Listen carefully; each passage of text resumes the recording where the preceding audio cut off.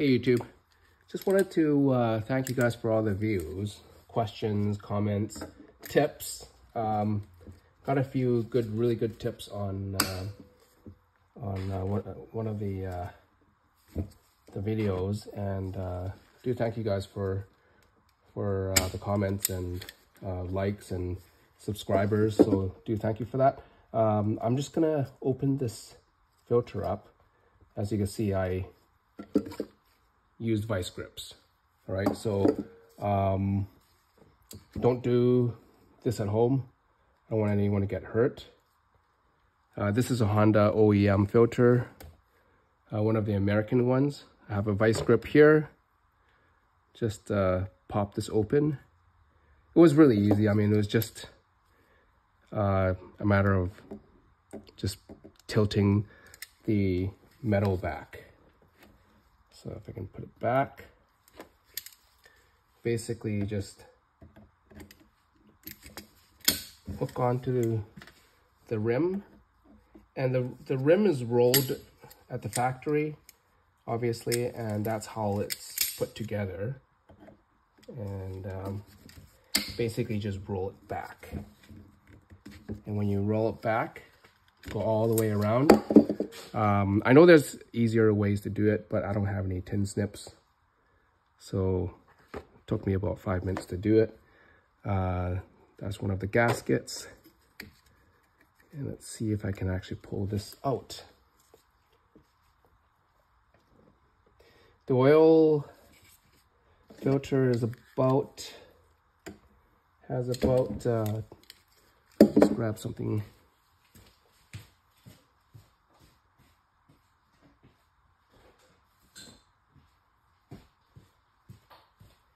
Has about 6,000 kilometers on it from the 1.5T out of the CRV. And man, that's sort of hard to get out actually. Oh, there you go. As you can see, the oil is pretty dirty. Look at that.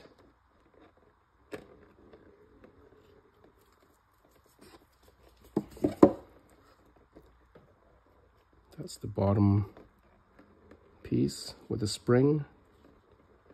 Hopefully you guys can see that.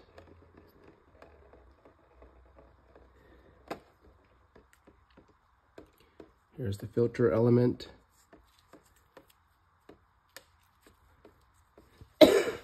Excuse me. I believe it's supposed to be a synthetic element, but I actually don't really know. It seems like a paper element to me. I don't want to make a mess, but I mean, really, I'm just trying to see if I can find any metal. There's the core.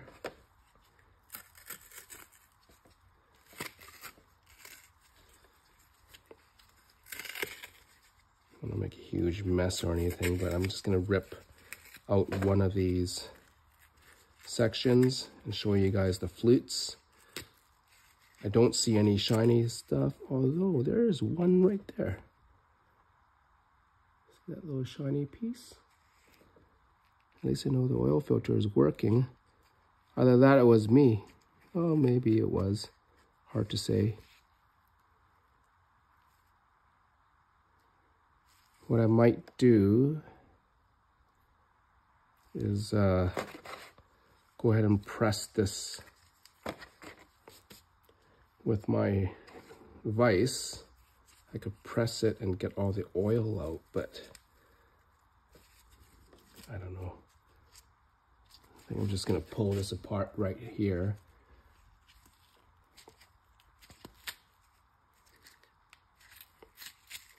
See if I could see anything.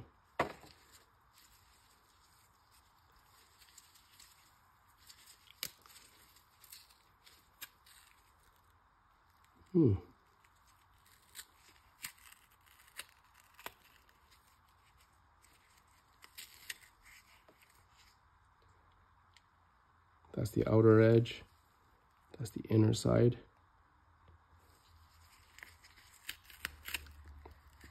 I did run a few ounces of Marble Mystery Oil for a few 100 kilometers through this filter as well.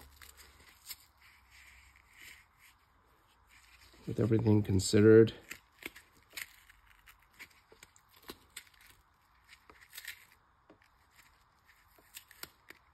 I don't think I see anything suspect, but this seems to be a paper filter. I thought these new Honda filters are supposed to be synthetic elements. Well, maybe it is. It just seems like a paper fiber. You guys let me know what it is. You guys can chime in and let me know. I'm no expert with oil filters, but apparently the new filters, the good ones anyway, are synthetic, right? Synthetic meaning it's not a paper element.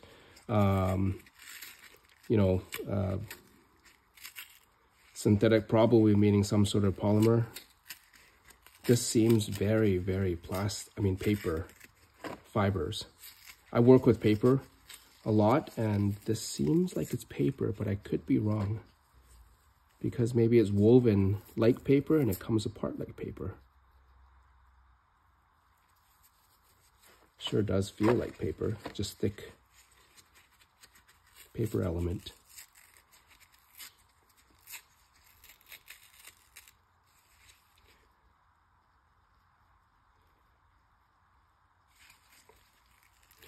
I don't really see anything shiny or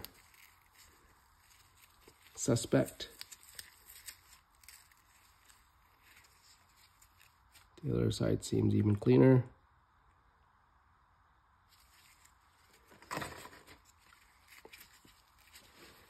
My Civic is going to be coming up for oil change in a few thousand kilometers, so I'll do this again, and maybe I'll do it with tin snips. It'll be a cleaner cut, and then take the time to actually squeeze everything out and show you guys. But yeah, I mean, it looks fine. 6,000 kilometers, so it's not much at all. And that's where I'm at. Got a little bit of oil on my hands, yuck. I'm gonna be throwing that away. So yeah, anyways, do thank you guys again for all the views. I'm going to be continuing doing these videos, and going to start to introduce other types of videos as well. It's going to be a little bit more off topic to the car stuff, because I want to diversify a little bit.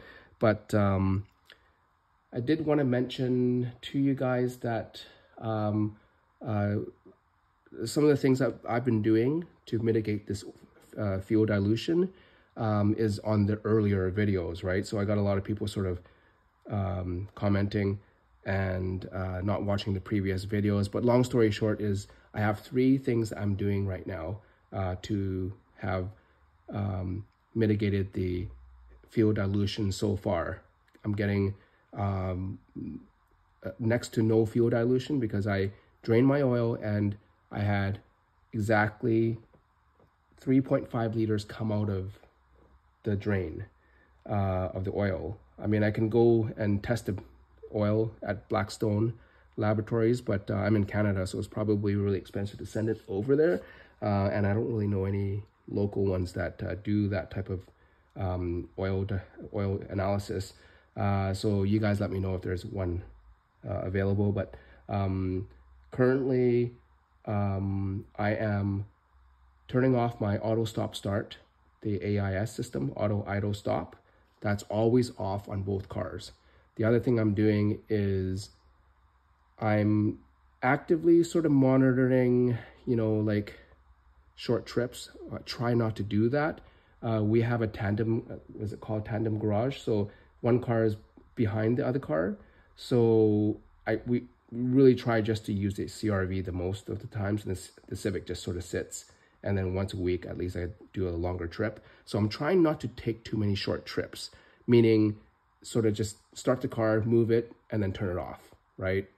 And then move the other car out, and just try to stop doing that, right? So that's that. I will say that I've changed my just those type of small habits, and then So auto stop start. Second is actually high octane fuel. So I've been using 93 octane most of the times. I'm going to switch down to 91 and see what happens. I don't really want to, you know, stay with 93. The other thing is that the reason why I don't really want to go with 93 and go down to 91 is because the higher octane fuels may contain more ethanol, and ethanol is not really, as you guys may know, is not really great for combustion chamber.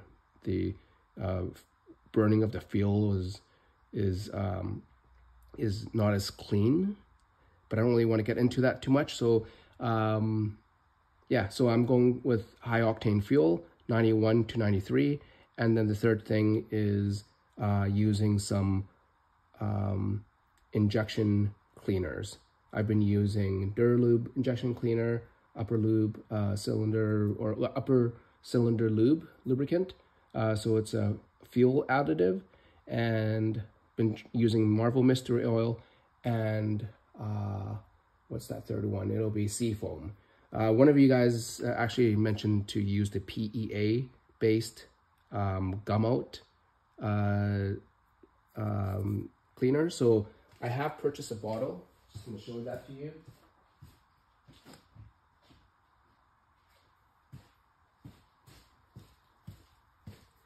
Right here.